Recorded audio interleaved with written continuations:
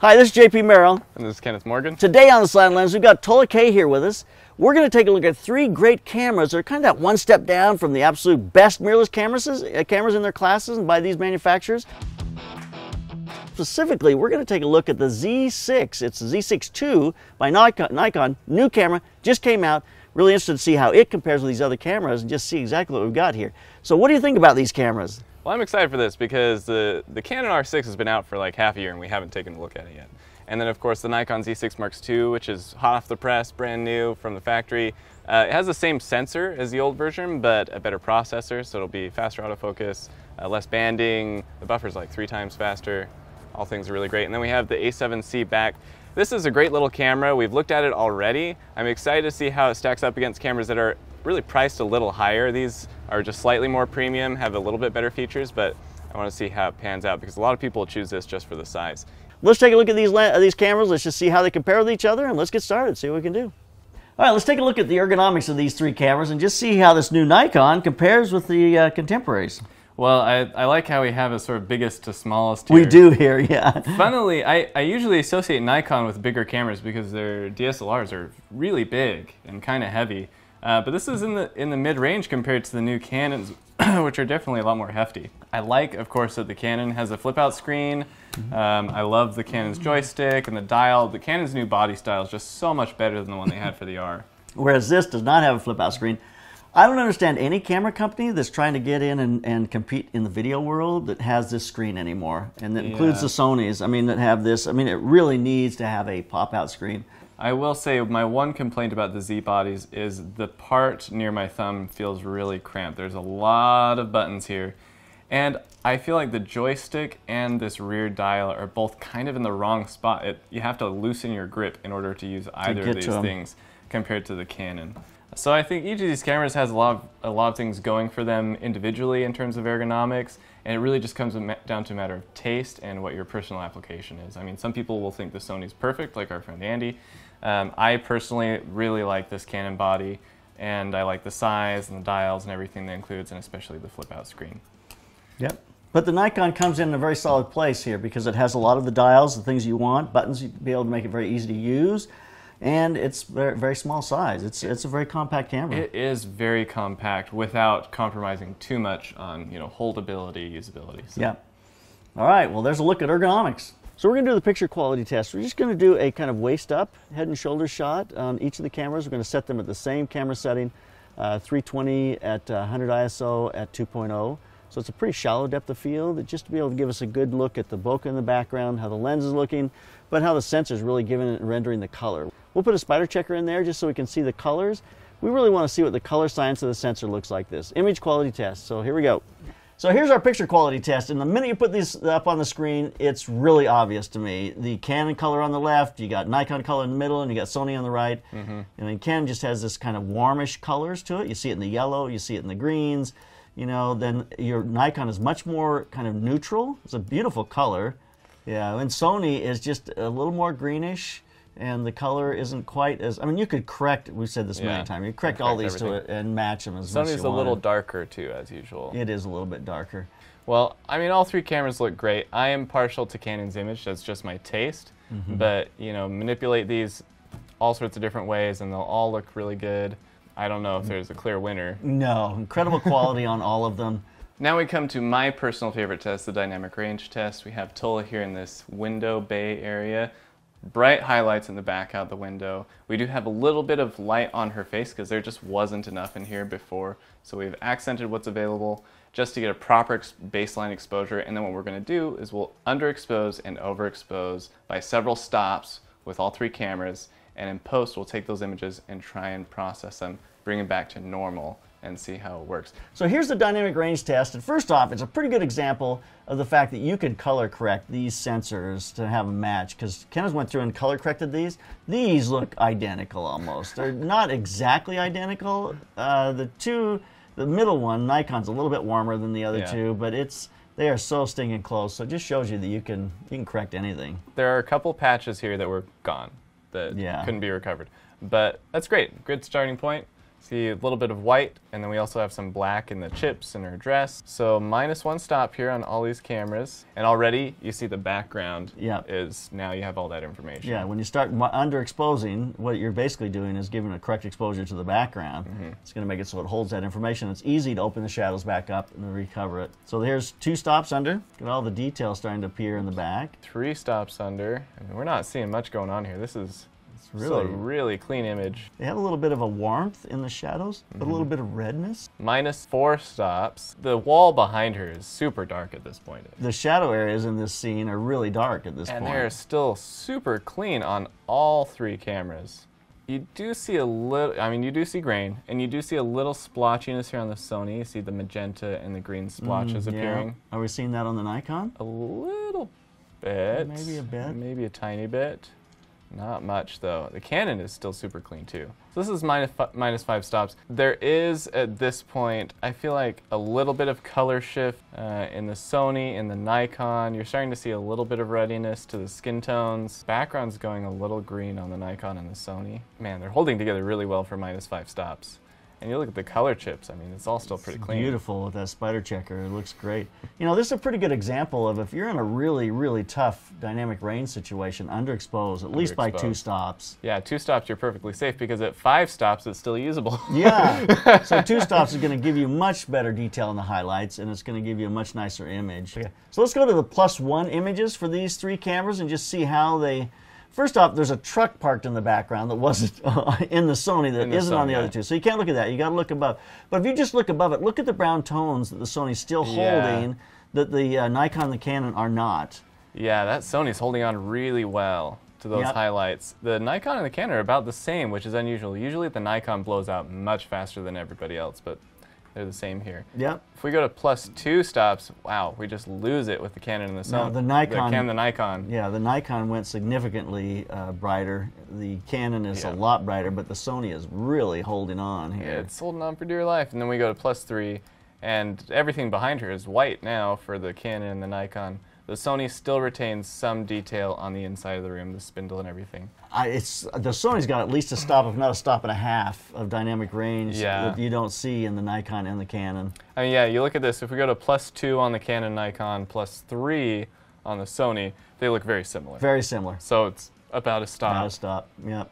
That's pretty awesome. And they were all very similar underexposed down to 5 stops, and the Sony has a stop advantage in the highlights. That's awesome. It really is. It really means you can, if you underexpose the Sony by a stop, you're going to have tremendous detail in those highlights. It's going to help you hold the highlights in a really tough situation where you have bright highlights and dark shadows. So. All right, here's a test we didn't do an intro for. This is the ISO test, and we start here at 400 ISO. We have a mixed lighting situation, so she has the warm light from the piano light, and then we have a little bit of window light coming through the doorway, and then we put a little bit of daylight behind her in the room. We start at 400 ISO, even though I think cameras these days are so clean at 400. I had to convince him that 400 was a good idea, and they're pretty clean. If you blow them up, are they clean? Super clean. Boy, with noise reduction, I mean, these would just at 400, you really... They're just perfect. Yeah, you're right. You don't see any difference there. It's all pretty clean. If we go to 800 on all these, I think predictably just still a very nice, clean image. I mean, you do see a little noise in the background on the wall behind her head. At 1600 ISO, I feel like we definitely start to see the noise that's present. It's not terrible, and you could easily get rid of that with noise reduction. 3200 ISO, this is usually where this price bracket breaks. Usually it's about 3200 ISO. You spend all the money you can afford on ISO, you don't get 3200. And you see it. I mean, if you blew this up to an 8x10 or something, you would probably be able to see some of the texture back there. The Sony is a little more gritty, but you know, the Canon looks pretty dang clean. The Canon looks really clean. I'd say the Canon looks a little better than the Nikon. It does. Even. Yeah. So clean at 3200. I mean, 6400, they're getting a little gritty. The Canon is definitely pulling ahead, I think. And Nikon's holding its own, though, and the Sony, though, is struggling. Yeah. You see the grain pattern now all through her face. And 12,800 ISO. Yeah, I mean, it's really noisy at this point. Yeah. I probably would avoid shooting this high. But you know what's interesting about them is in the past we have always seen digital noise. You get those kind of reds and greens start to build, especially at 12,800. I'm not seeing that here. No. I'm seeing a grain build, but I'm not seeing a color start to fall apart, but you're definitely seeing the grain pattern, especially in the Sony. 25,600. Yeah, I mean, the Sony's really gritty. The Nikon's okay. No, but you're shooting a wedding that's really dark. I mean, I would go to 25,600. I mean, it's better to have an emotional shot and to have the images than to not have them at all. And if you turn these black and white, that's true. Now it's cool. It'll just be artistic. That's right. I'll tell you what. I do feel like the Canon has about almost a stop on the Sony. Yeah. I feel like our Nikon is looking the same as the Sony now too. Yeah, 51,000. I mean, the Sony only goes up so high. That's why the Canon and the Nikon do go another stop, because they can. Yeah. You know, it's still kind of okay. Wow, this is these are very impressive cameras, especially at this price point. You know, these are not the most expensive, highest end cameras in these different manufacturer lines. So it's just, I'm pretty impressed with where it's at. The autofocus was interesting because the Nikon has a new processor, and we expected it to perform better than the first. I believe when we shot the Z6 Mark I, there was something wrong with it anyways. So I was excited for the Mark II, and I thought this is going to be a real knockout with the autofocus, because Nikon is traditionally very good with their autofocus systems, especially in the D850, the D780. I mean, they're legendary. I was not super impressed with this Nikon. It lagged. It had a really hard time keeping up. At its best, it did capture sharp images most of the time. It missed a few here, missed a few there. Yeah. But it did pretty well. I mean, the R6 just knocked it out of the park. The R6 was so good. Yeah, the R6 was better than the R5 when we tested it. Yeah. The R6 was just on just about every time and tracking. The Sony did really good. It had a few softer images, but really solid performer. So really, to wrap this up, I feel like the R6 was stellar, was probably the best in the autofocus test. And then I think next would be the Sony, which was really good, solid contender. And then the Nikon kind of struggled. It struggled and had a hard time. We also shot some video, because video is a big feature, of course, on all these cameras. And we've talked about how confusing those specs are. And there's one other thing we should mention, that is IBIS, because IBIS is kind of a big deal these days. It is a major big deal. And we want to see how it compares. So we shot the video test handheld so we could see how the IBIS performs. The one in the upper left-hand corner is way more stable than anything else. I mean, it's pretty rock solid. Yeah. So I'm thinking that's a Canon, the R6. Yeah, it is. And then the next one on the right's got to be the Nikon. Yep. And it's pretty solid too. I mean, I don't see a lot of movement, but the Sony is drifting all over. I was holding as steady as I could. Of course, there is going to be some shake just because I'm a human. I think it's just the newer the technology, the better. The Canon R6 has brand new IBIS technology. It's rated for 6.5 stops. The Nikon is also rated for 6 stops. You'll see there's a sort of jitteriness to it. Oh, there is. The Sony, of course, I mean, you can see even when it's small, the Sony does just kind of drift a little bit. So the R6 doesn't have the 4K HQ setting, just the IPB 4K. It looks really nice. It's sharp, it's clean. We didn't shoot log on these because we figured there are going to be a lot of other log tests out there, and that's not what we want to dive into today. But it looks sharp, it looks clean.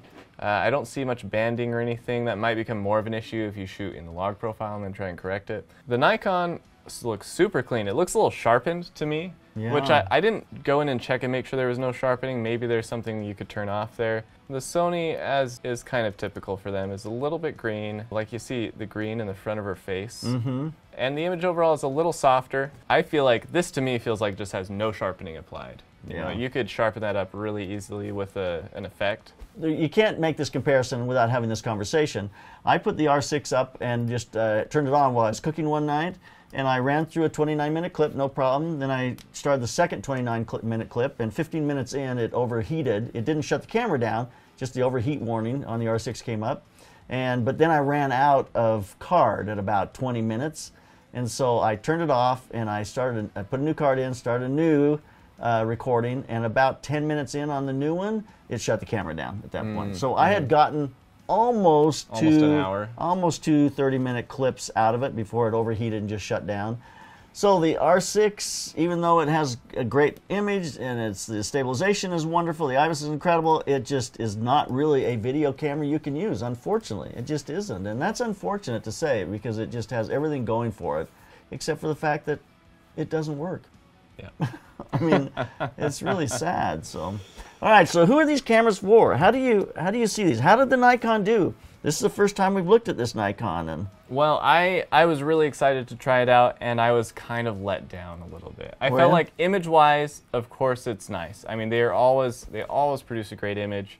The autofocus just kind of killed it for me. that was surprising. It just didn't. It really did not perform the way you would expect it to. The Canon R6, in almost every test, the R6 just killed it and came out on top, with the exception of the dynamic range test, which I think we have to hit it hand out to of the the park. Sony. And of course the video that we just talked about. But everything else, in terms of image quality and the speed for shooting, the autofocus was incredible, low light was incredible. I have a hard time saying you can pick the R6 when you can't really do video with it. Well, but not So, everyone's going to want video. If you don't want to do video, if you're just thinking about stills, then I think the R6 is an incredible camera. Well, there you have it. There's a camera for everyone. You know, these decisions really come down to, a lot of times, where have you invested your money in lenses? Because we're switching over to digital right now. We got the RF lens series that Canon is bringing on.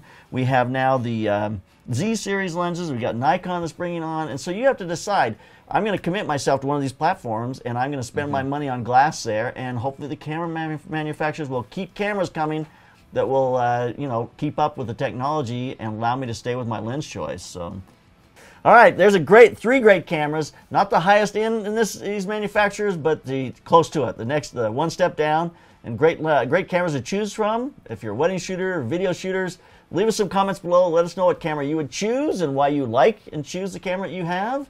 And we'd love to hear from you. So make sure you subscribe here at the Slanted Lens and keep those cameras rolling. And keep on clicking.